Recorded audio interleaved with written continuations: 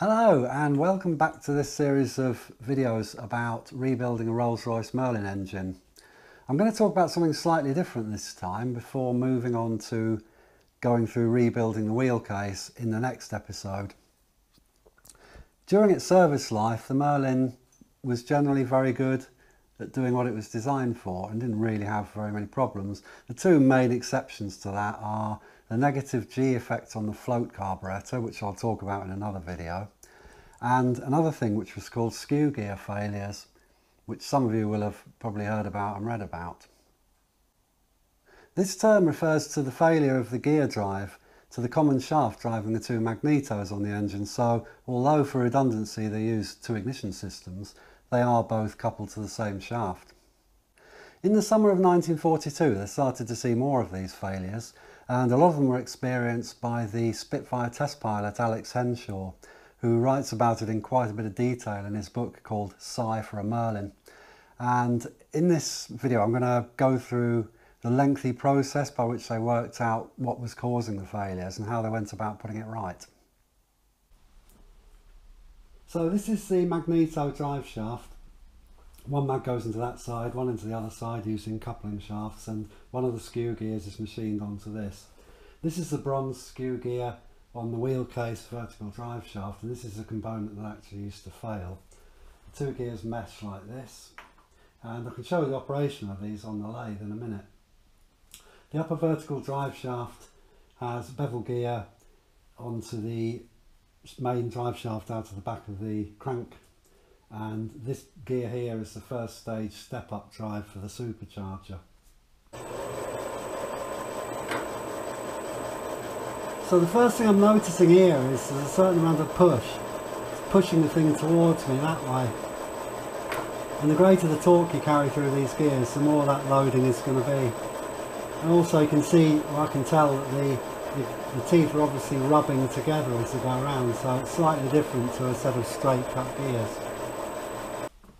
You can kind of see that if I push the gear through there, the action of the teeth sliding against each other. These skew gear failures had started to increase as early as 1941, particularly after the introduction of 100 octane aviation fuel, which enabled them to run more boost, and obviously the engines were making more power. The significance of this wasn't really apparent to them at the time, but they started to have a look at the form of the teeth and the finish. They weren't actually grinding gears at this point in time, they were machined, so they put better quality control onto both of these gears. They also then introduced an oil bath underneath this gear driving the magnetos, just to provide more consistent lubrication, and also an additional oil feed to the top of the wheel case. Originally the magnetos were driven with this vernier coupling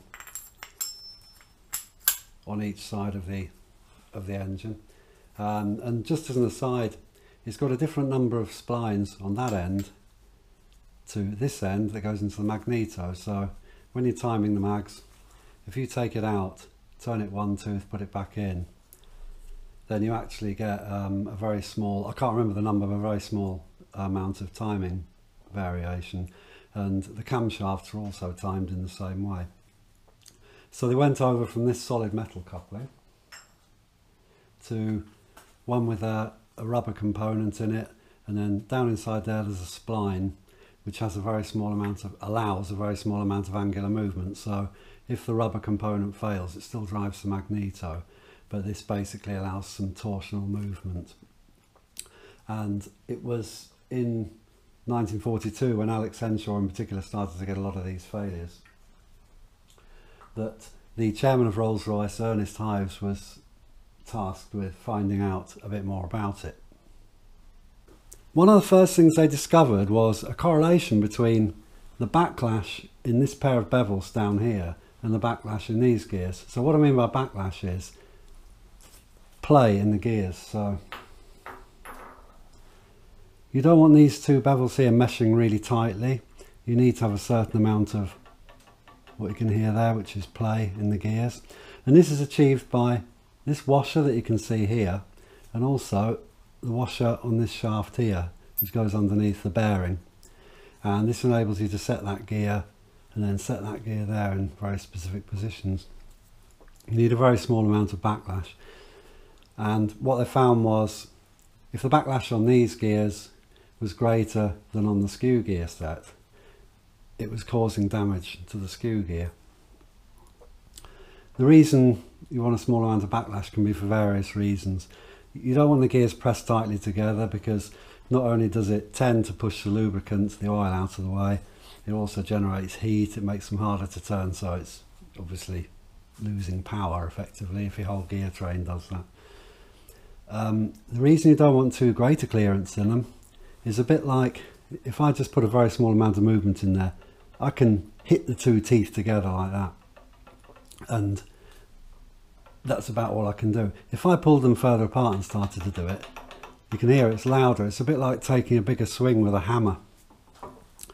And the reason it's quite important on gears, particularly in an engine, is with nearly all engines, the cylinders fire sequentially in some way, which means that basically none of the cylinders fire simultaneously. So let's say a cylinder on this particular crank web here, crank throw, fires. It's going to put a bit of a twist into the crankshaft, which then springs back again, and then it'll spring in a different, well, not a different direction, but the same direction from somewhere else along the crank.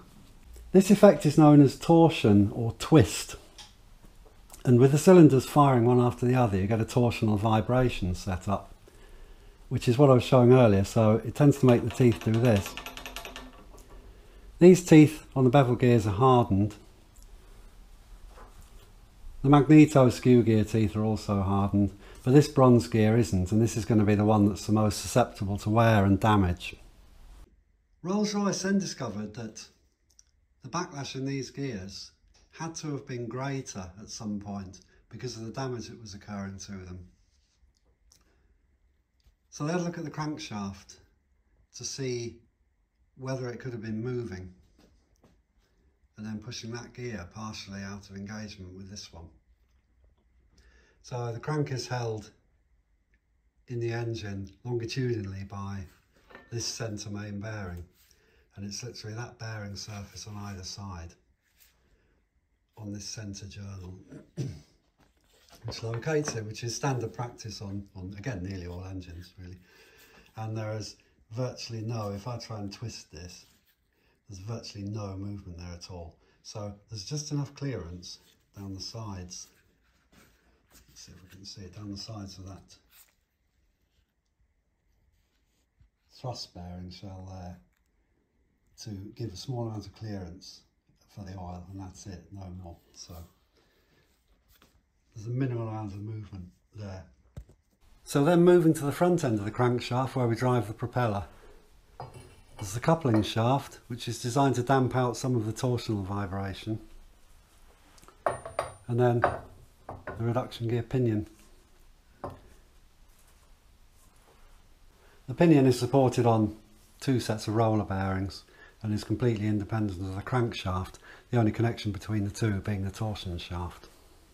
So what they eventually discovered was that because this roller bearing is located in the engine crankcase and the front roller bearing was located in the reduction gear cover, and you can see how this goes together if you watch episode 7 of this series, that it required very accurate machining to keep the two in line. If they were dead in line, or the front bearing was a very, very small amount lower, the action of this splined coupling shaft in the middle would cause the crankshaft to push back. And if we return to the lathe in a minute, I can show you how this happens. Going back to the centre main bearing, the panel of the crankcase which this thing is fitted to, so the main centre part of the crankcase, was able to deflect under the force of the coupling shaft. And we're only talking about very small amounts. It was 12 thousandths of an inch, or about 0.3 millimetres. But an additional 0.3 millimetres of clearance in these gear teeth here was enough to cause the damage to the Skew gear.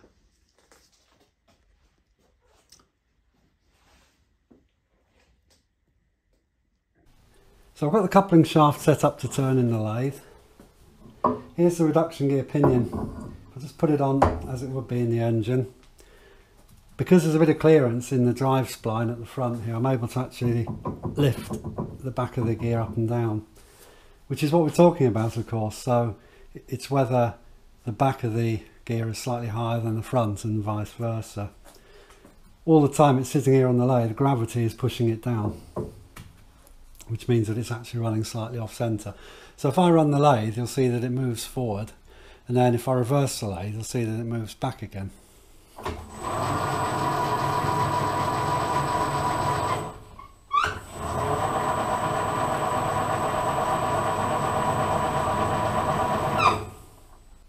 And the greater the amount of torque being transmitted by the gearbox, and also the greater the offset angle from front to back of the gear, the greater the amount of force which is either pushing forward or backwards on it. In this instance here, we've got about 2 millimeters of movement and not really any torque going through the gear at all, of course, but that's enough to make it move. However, on the engine we're talking about something more in the order of 0.02 of a millimetre of offset, but a very, very large amount of torque being transmitted through it, and that has the same effect of actually pushing very hard on the gear. They were able to prevent the coupling from pushing back on the crankshaft by maintaining the front of the pinion 1.5 thousandths of an inch higher than the back one, which is about 0.04 millimeters, and this was achieved by drilling out dowels in the joint between the casing and the crankcase, and if necessary putting larger dowels in basically once it had been repositioned, and then it would always go back in the same position. Out of all the forced landings that Alex Henshaw had, which were caused by the Skew gear failures, the closest he came to not making it was probably this one on the 18th of July in 1942 at Willenhall, when he was flying Spitfire Mark V EP8 Engine failures of this type can be a bit disconcerting for the pilot, because the instrument RPM and boost readings don't really change, so you're left trying to figure out what's happened and whether there's anything you can do about it, while all the time you're losing altitude. I've also heard it referred to as the deafening silence, for obvious reasons. In an interesting twist to the story, he mentions in his autobiography that he was contacted by Rolls-Royce some time later, who explained the basics of the problem to him that had been solved. But they also pointed out that all the engines were coming from one source and that they'd been assembled, in his words, the opposite way round, which would probably imply something to do with the orientation or the angle of the reduction gear pinion. But in view of the fact they hadn't been focusing on this issue previously, I strongly suspect that the increase in failures had more to do with switching over to 100 octane fuel in 1941, so the engine started producing more power, and probably affected fighter aircraft more because of the way in which they'd be flown, rather than bombers which were cruising at lower powers for a lot of the time. Well, I hope you enjoyed this video. It really illustrates the complexity of the design process on something like this engine, and the great lengths they went to in the middle of a war to fault find on them and keep them flying. And it reminds me of one of the most famous quotes of R.J. Mitchell, the designer of the Spitfire, when he said, "If anybody comes along and tells you something about an aeroplane that's so bloody complicated you don't understand it, take it from me, it's all balls." Except on this occasion, it was all very real.